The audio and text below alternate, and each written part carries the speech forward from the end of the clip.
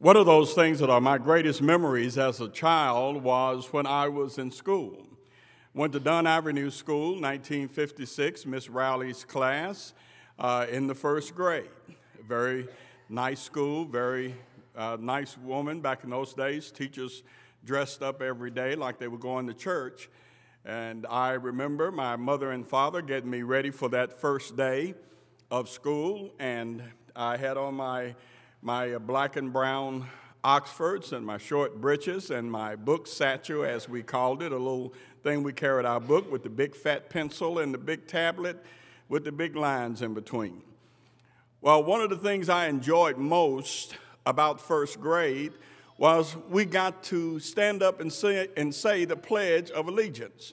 I mean, I'd never really said the Pledge of Allegiance. I imagine at some point in time I may have heard it on television or something like that.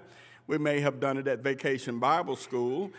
But to stand up beside my desk and put my hand over my heart and say, I pledge allegiance to the flag of the United States of America and to the republic for which it stands, one nation under God, indivisible, with liberty and justice for all. Now, I know, of course, in the first grade, we didn't say it that articulate, because I can pretty much tell you that we probably said the New United States and several other things that we didn't say right, but we did know one nation under God. And that being said, it was impressed upon us at an early age that God had something to do with our nation. It seems that these days we are trying to make a separation between God and the nation, between He who is our creator, our personal creator, the creator of the family, the creator of society, the creator of community, the creator of man. For some reason, we're trying to separate Him, not realizing that He is also the creator of all authority and thus the creator of this nation. We have all through history men saying that it is obvious that God intended for this to be a nation. I think I may have said this to you the last time I was here. As you study the history of John Adams and Thomas Jefferson and George Washington, Crispus Adams and many Attucks and many others who were that hodgepodge group of people, constructs and farmers and pilgrims and colonialists and educated men, but all of those men, all of them had theological degrees. Every last one of them who were educated, their degree was theological. In essence, they were trained in religion. I say all that simply to say that George Washington, if my information is correct, if I'm quoting him right or wrong, I know what the spirit of what he said was, that God intended for this to be a nation. This man was a military man and knew that he won battle after battle that he was not supposed to win. That he came up against the superpower of the world at that particular time, the British Empire, and that they had the best navy, the best trained men, the best equipment. They had the best of everything, and America, the colonists who had declared independence, had the best of nothing. What they had was a determination and a vision and a belief that God was with them, that their secret weapon was not their muskets, it was not in their cannons, it was not in their few little boats that they were able to build or the money that they got from France, that their secret weapon was God.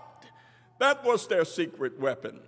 And when we think about this and we look at the conflicts that we've been in, we weren't supposed to win the Revolutionary War, but it was won. It was won, and it was won in a decisive fashion. Somebody said that the Civil War, where we fought North and South, black and white, different philosophies, that it was supposed to tear the nation apart. But a man stood up and said that that government of the people, by the people and for the people shall not perish from this earth. And in that beautiful speech, he basically gave the character of a nation. And that is a nation that refuses to die and refuses to disappear. It was said that other wars from 1812 to even the World War I, when men got on boats and went to Europe to fight for freedom. There was a song that was sung in World War I, over there, and we won't be back over until it's over there. And our men and women went and fought and suffered in order to maintain freedom. In World War II, after Pearl Harbor was attacked, on December 7th, Roosevelt went on radio and said it would be a day that would live in infamy. But he said something that impresses me as an amateur historian, thanks to my father who loved history and impressed it upon me. He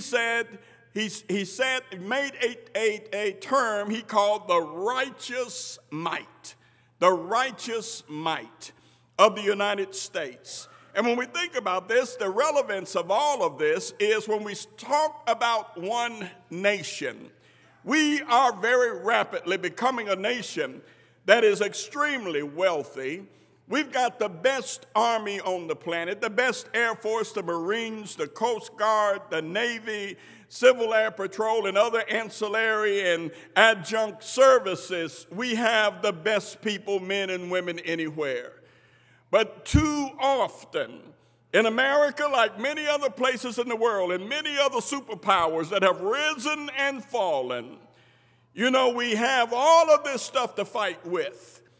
But too often, many Americans right now are forgetting what we fight for. And because of this, we're not saying one nation under God in many school systems right now, because the boards of educations and the superintendents, the politicians and pundits, and those individuals in control have decided that that's not pertinent in a society like ours, a modern progressive society. So to say one nation under God is offensive to many people. We're taking the Bible already out of the courtrooms and taking the Bible out of the schools. And basically what we're doing in this one nation that was started by the power and grace and mercy of God, we're trying to remove God from the marketplace.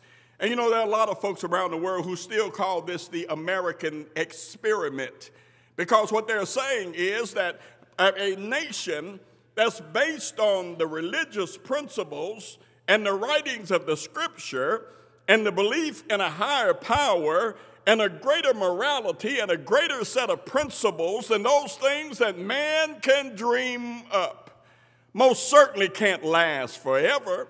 So there are those in Europe who still call America the American experiment, because their nations are so old, they've got buildings that are older than America, and they expect us to falter, and they expect us to fall. And you know what, brothers and sisters? It can happen if we start forgetting who we are, whose we are, and why we are. We are one nation under God. Folks want to take "In God We Trust" off of our money. They want to remove crosses from the cemetery that stand in a dignified fashion over our men and women who have given their last measure of devotion and died on the battlefield. There are those who are saying, I'm offended by that cross that stands over their graves. We have allowed ourselves to fall into an environment of ignorance. And the Scriptures tell us very clearly, men love darkness because their deeds are evil. And the evil deeds of men are becoming a temptation in this one nation under God, being driven by the politicians that are elected that don't put the public good above their political agenda.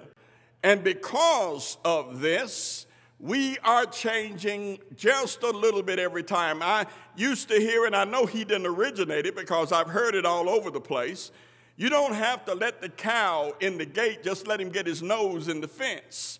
And he gets his nose in the fence, eventually he'll get inside. Because a little bit at a time, he'll push his whole body through that fence. This is what we have watched happening. A little leaven, leavening the whole lump. Evil communication being pressed in with those things that are irreverent, those things that are unsavory, perverted, corrupted, those things that are ungodly.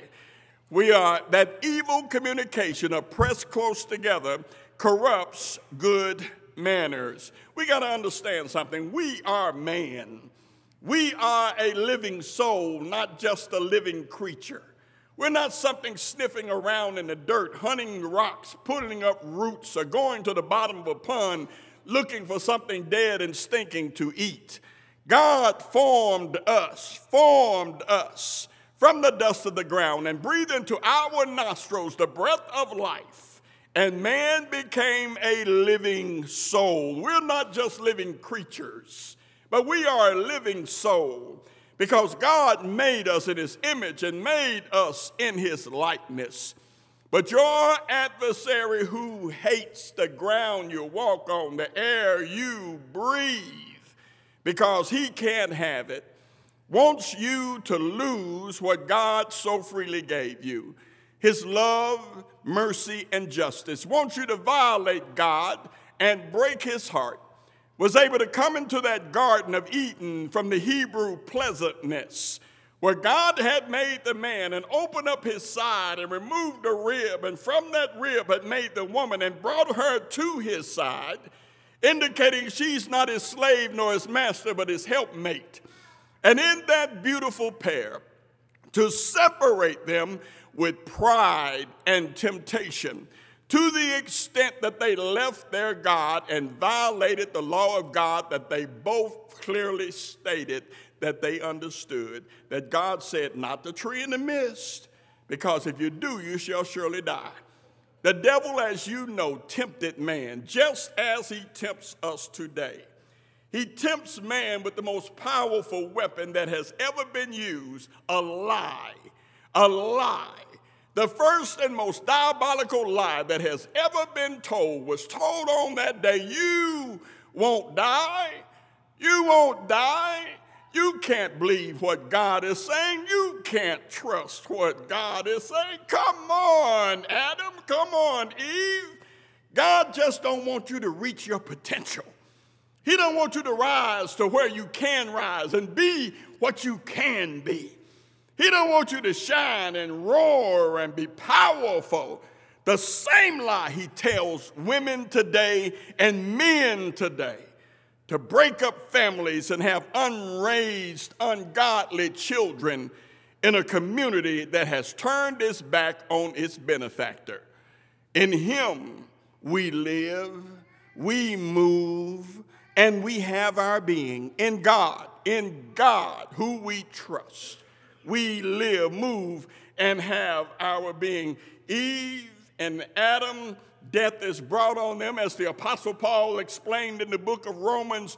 Death is brought up on them, and from that point, just as God says, God, the promise maker, is the promise keeper. God is not slack concerning his promises. If he promised it, he can carry it out. He don't have to figure out a way to do it. It's already been done when God makes the promise. And death is brought on man. And since that day, the greatest mass murderer of all times, the devil, because everybody that dies, every heart that stops beating, every set of lungs that stop billowing, every eye that closes in death, is because of the mass murderer called the devil, who told that lie that brought death on mankind. Once, during one of our conflicts, Colin Powell made a statement that I told you the last time I was here, so pardon the redundancy. He said that the first casualty of war is the truth.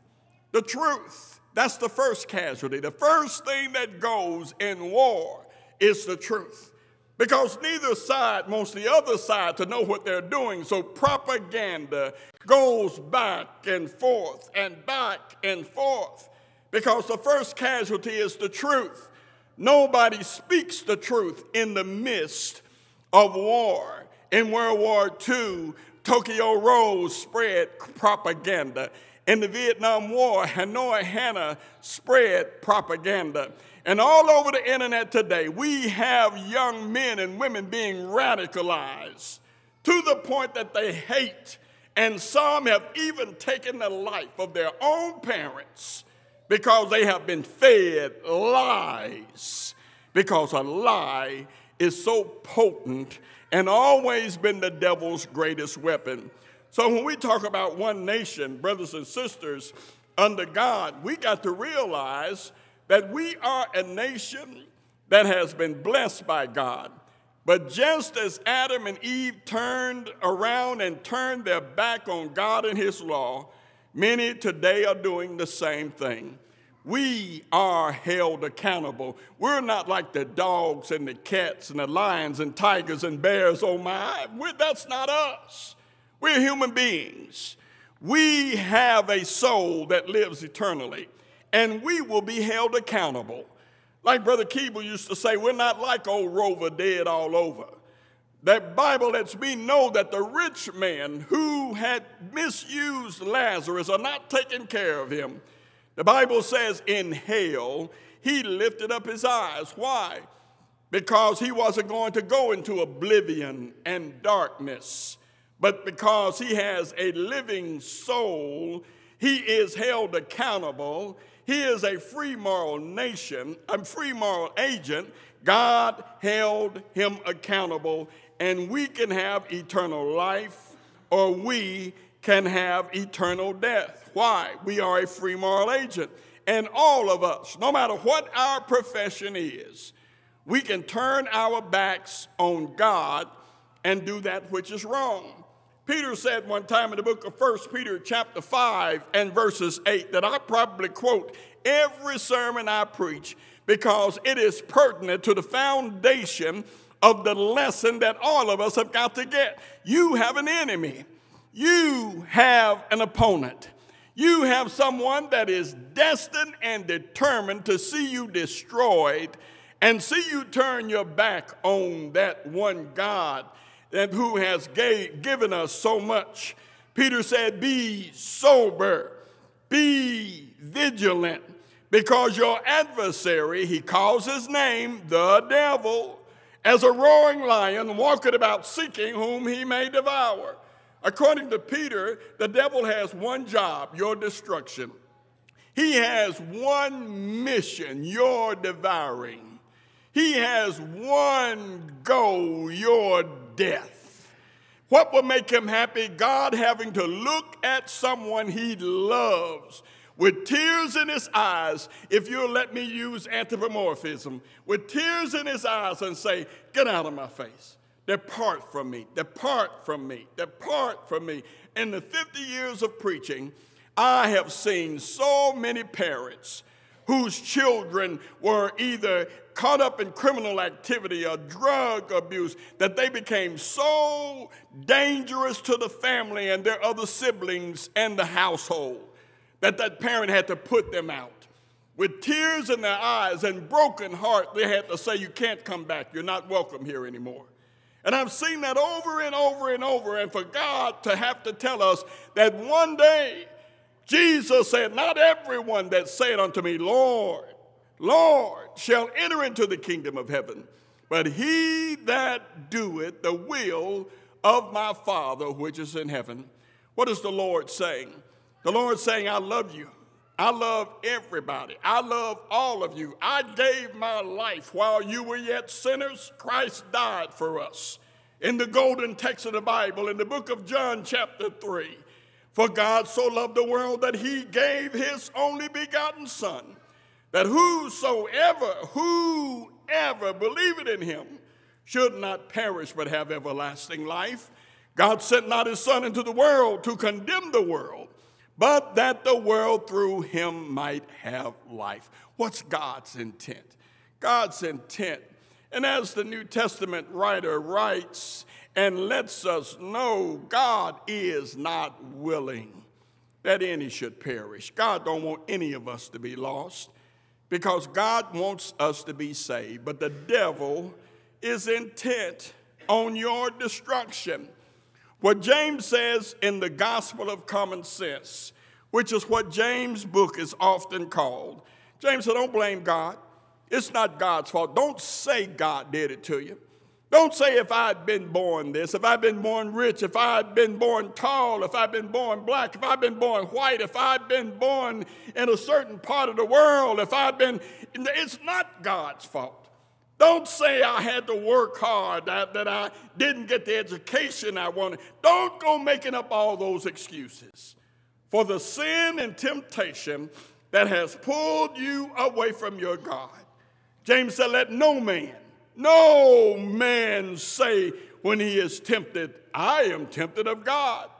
Because James says, God does not tempt man with evil. He doesn't do this. He is not tempted with evil, neither tempts he any man. But every man is tempted when he is drawn away by his own lust and is enticed. Then James went on to say in verses 15, then when lust had conceived, when that baby is born, it bringeth forth sin, and sin, when it is finished, it bringeth forth death.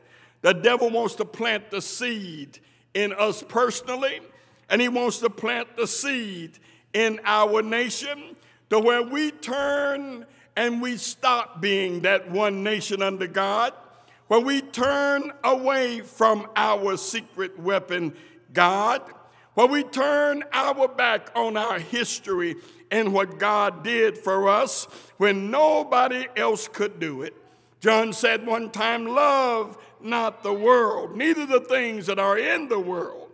John said, if any man love the world, the love of the Father is not in him. If we're going to be that one nation under God, then what we've got to do is what Peter said to the brethren before he got to verses 8. What we have right now is a nation of arrogance and self-dependence. We have folks who interlope inside of our nation, and they don't have any type of skin in the game or commitment to what this nation is and what it has to do in order to continue to be a nation. Peter said to the brethren, to the church, in 1 Peter chapter 5, verses 6 and verses 7, Peter said, humble yourselves, therefore, under the mighty hand of God, that he may exalt you in due time. When we humble ourselves and we realize that God is our benefactor, when we humble ourselves and realize that we can't be a great nation without God, when we humble ourselves and stop allowing folks to make public policy and electing politicians who don't have our values and our beliefs and share our faith, when we humble ourselves and understand that everything that we have is a gift of God, he said, casting all your cares upon him, your concerns, your fears, your issues, because he cares for you. Lord, what if America went back to being that nation that prayed, that nation that believed in the scripture, that nation where on Sunday morning the streets were clear because folks were in church? Now we've passed a bill because there are those who've come from other parts of the country who don't share the values that we have in the Bible Belt, and they are effectively unbuckling the Bible Belt one piece, one notch at a time. Now you're going to have liquor sales on Sunday. You can't buy enough whiskey on Saturday to get you over to Sunday. Now you can go to the liquor store and buy it on Sunday morning. So you're going to have folks who wouldn't set foot in church, but they're going to spend a whole lot of time in the liquor store walking through the large assortments of wines and liquors and whiskeys that you're going to have right here in the state of Tennessee. Why?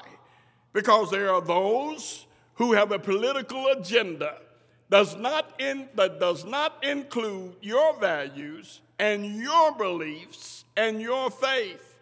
And they intend to press this stuff down your throat, and there is absolutely nothing that you can do about it. At least that's what they believe. Paul said to us one time in the book of Titus, chapter 2, verses 11 and verses 12, Paul said to the brethren, he said, the grace of God, not your army, not your air force, not your educated men, not your college professors and scientists, not your corporate heads, not your folks over that create all the technology in the valley. He said, the grace of God that bringeth salvation has appeared unto all men, teaching us that denying ungodliness and worldly lust, that we as Americans, we as Tennesseans, we as members of the Lord's church, that we should live soberly, righteously, and godly in this present world. What we have are those who are doing everything they can to make you breach and violate that solemn oath that you have to your God and Father, who sent his son to die on the cross for our sins. And he suffered in his passion, took our beating as our perpetuation, and hung on the cross between the twilights of two worlds with a thief on the right and a thief on the left. But there are those who are telling you that that's not important in today's marketplace. Too many of us are looking at those things other than the character of our politicians. We are not looking at whether or not they respect life. What we have is a genocide going on in this nation that didn't start because we voted on it in the church. It's there because somebody voted on it in Congress. They voted on it in the Senate. They voted on it in the Supreme Court. It was signed by political leaders, and now it's legal to kill babies. And by the millions, this silent genocide goes on. Why? Why? It goes on because of politics. In a nation under God, it's okay to kill the unborn. In a nation under God, it's okay to violate the family, to violate God's edict from the very beginning. When he made Adam, he looked at Adam. He had already made an assessment of the whole world. And God said it's good. He looked at the oceans, good. He looked at the trees, the land, the grass, the firmament, the sun, the moon, the animals that crawled and ran and flew and swam. And he said, good. Yea, very good. There was only one thing that God said wasn't good. He looked at Adam by himself, even in paradise, and said, that's not good. It's not good that man should be alone. So God made him a helpmate, as I said a moment ago. He put him in a deep sleep. God, when Adam woke up and he looked at Eve, because God is the father of the bride, created the family. God as the father of the bride created marriage. God as the father of the man and the woman gave us those individuals that make up a union that is sanctioned by the Creator. Adam looked at Eve and said, now she is bones of my bones. She is flesh of my flesh. She shall be called Esau because she was taken out of Ish. In essence, she shall be called woman because she was taken out of man. And then Adam gives us the principle. For this reason shall a man leave his father and his mother and cleave to his wife. And they, a man and a woman, they, a male and a female, they, as God created them, they leave father and mother, cleave to his wife, and they shall be one flesh. God never said that two of the same were to be one flesh, nor are they capable of being one flesh. When we look, common sense tells us they can't be one flesh. Don't take a college degree to know this, but you know what? There are politicians who say they can because they have voted on it in the seats of Congress, in the seats of the Senate, in the seats of the Supreme Court, and it's been signed by great men that a man can wrap himself up in duct tape, put fruit inside of a brassiere, put on a wig and a woman's dress, and call himself a woman, and legally, according to the folks in this one nation under God. There are teachers that if Bubba come to school on Friday, but he was Bubba on Thursday, but he Brenda on Friday, the teacher can be fired for not calling Bubba Brenda. Bubba's 6'5", 350 pounds, look like a gorilla, but you got to call him Brenda. Why? Because the law say so. Because the law say so. And with this one nation under God, we've got to start thinking about these things, and you've got to look at the people that we choose. In 1 Timothy chapter 5 and verses 22, when the Apostle Paul is talking about ordaining elders, the principle is still the same. Paul said, lay hands suddenly on no man, neither be partakers or participants of other man's sins, keep thyself pure. In other words, don't vote for folks that you know are going to do things that violate God's law. Well, Brother DeBerry, look at the folks that are there now. There are sinners all over the place. Well, here's the deal. David was a politician, and David sinned with Bathsheba. Solomon was a politician, and Solomon sinned in many ways, and with 1,000 women. Abraham was a politician, and he went into the slave tent. All of those men, we can look at all of them all through the Old and New Testament.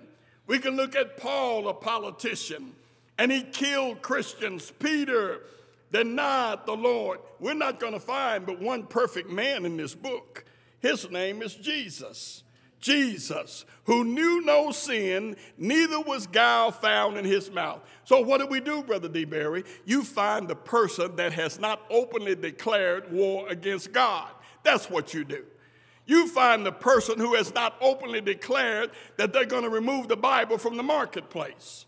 You find the person who has not openly declared that they're going to support late-term abortion. You find the person who has not openly declared that they're going to support the progressive agenda. You find the person who has not openly declared that they're going to work to destroy the biblical standard of ethics and morality. You find the person who has not openly declared that they're going to bring marriage equality, which means homosexual marriage.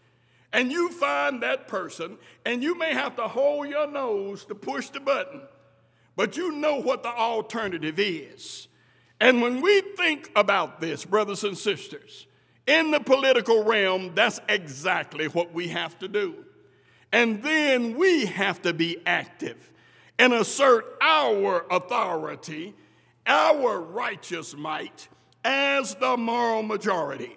In 2 John chapter 9 and verses 11, John gave us the principle. He said, whosoever, congressmen, whosoever, not senators, whosoever. What about presidents? Whosoever. What about folks sitting on the Supreme Court? Whosoever. What about state legislators? Whosoever. What about the state senate? Whosoever. What about school superintendents? Whosoever, John said, transgress it and abide it not in the doctrine of Christ. Notice what he said, hath not God. You are not on God's side. He that abided in the doctrine of Christ, he had both the Father and the Son. And then John gave us a little bit better advice. He said, if any, I don't care where he served. I don't care about the prefixes and suffixes on his name. He said, if any come unto you and bring not this doctrine. He said, receive him not into your house, neither bid him Godspeed. Every now and then you got to open our eyes. You got to listen to people, not get caught up in their ability to speak and their charisma. Every now and then you got to listen to the words. Every now and then you got to look at the character. Are you going to find flaws? Yes. Sins? Absolutely. Mistakes? Yes. Whole lot of people have done a whole lot of bad stuff. But you listen as to whether or not that person has declared war on God. And the one that you see that has declared war on God, you don't vote for him. You don't vote for him. It's just that simple. That is a command from God. He that bidded him Godspeed is a protector. Well, Brother DeBerry, I just believe we have to protect our Medicare. And Brother DeBerry, I just believe we're supposed to protect our Social Security. And Brother DeBerry, I just believe I want some folks to fight for racial equality. Well, you know, Brother DeBerry, this is American. I want to make sure folks are taking care of the veterans. You know what? I'll trade all of that, every bit of it. I'd get rid of Social Security, Medicare, and any other entitlements if we would stop killing babies tomorrow.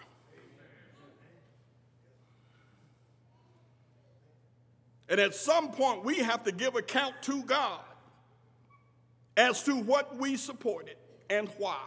Well, God, I just felt like I just had to have I just had to have that stuff. And they promised me, yeah, but they told you they were going to kill babies and that they were going to destroy marriage and they were going to tear up the home and they were going to do things that I absolutely forbid, stuff I burned Sodom and Gomorrah to the ground for. Things that I wiped the whole earth clean and saved only 8 souls for.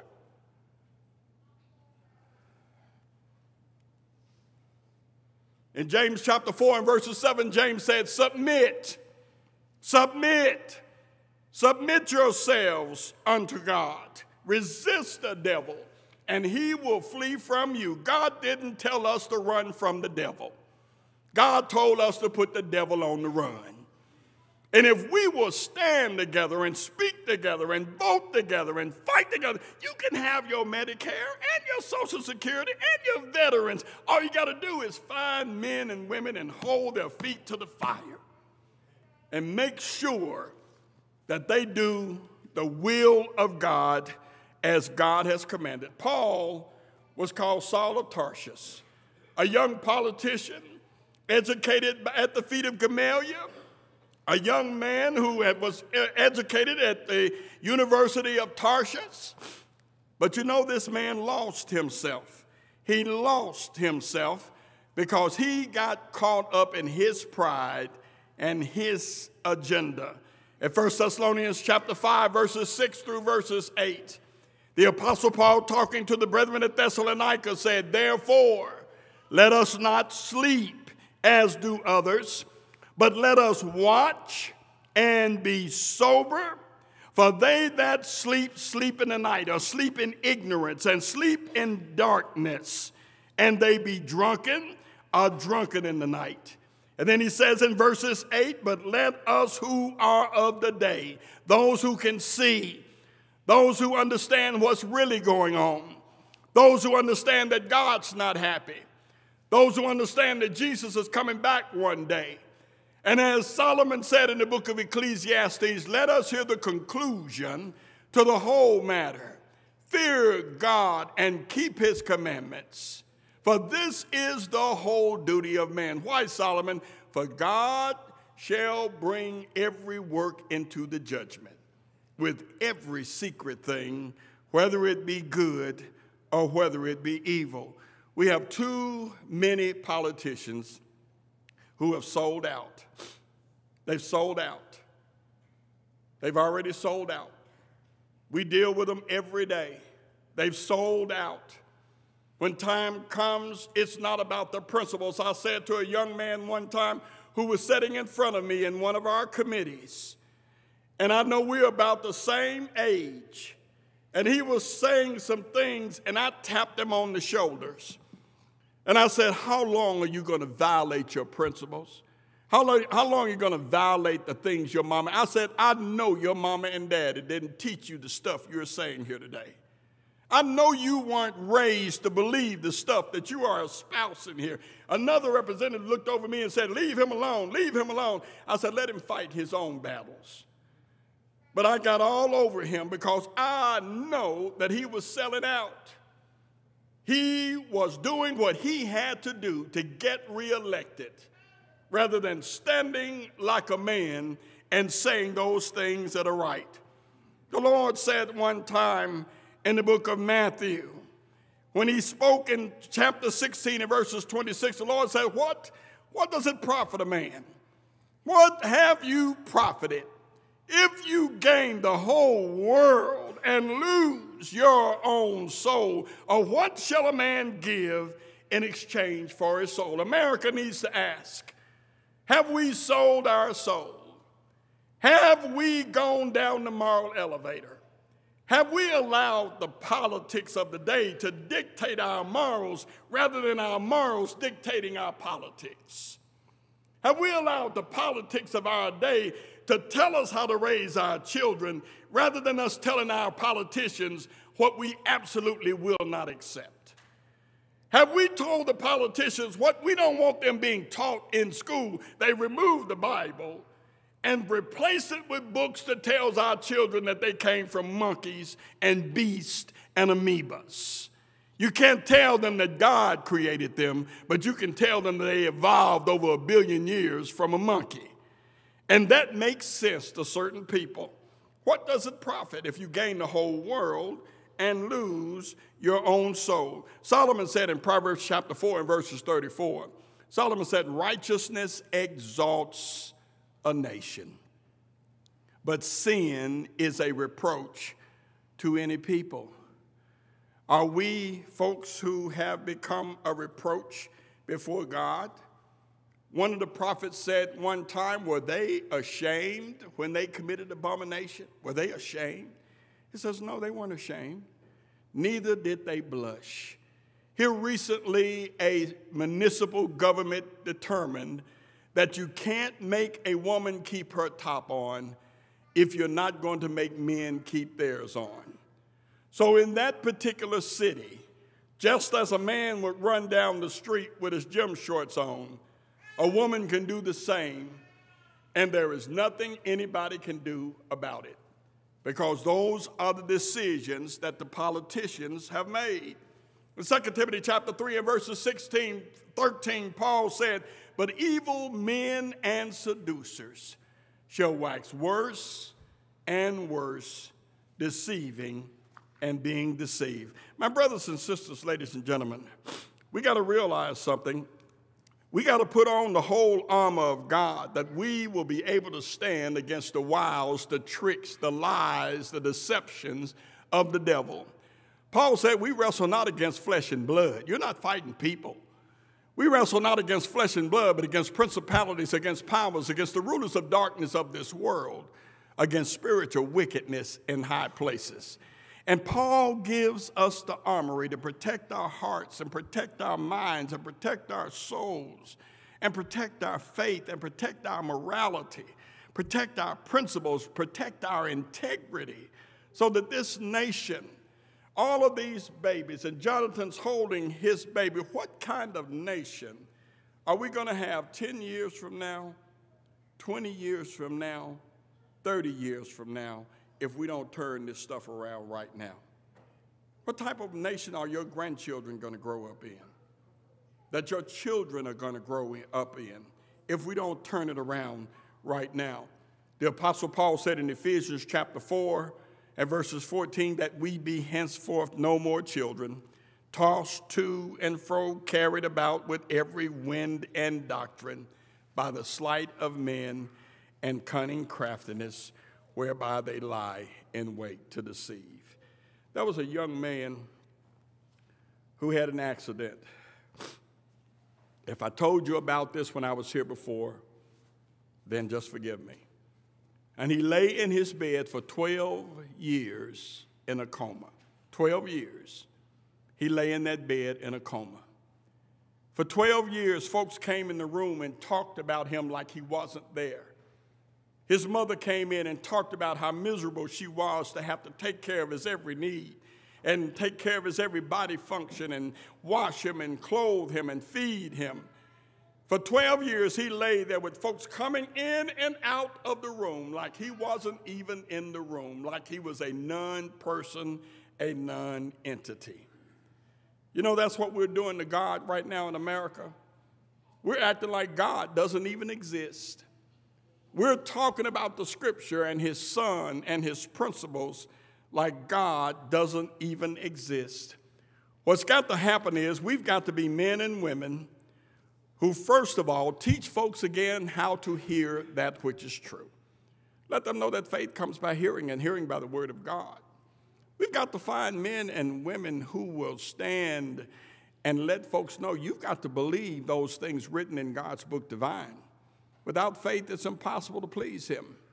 We've got to be folks who let folks know you're not going to be saved unless you repent of your sins and acknowledge that Jesus is the Son of God and put him on in the watery grave of baptism.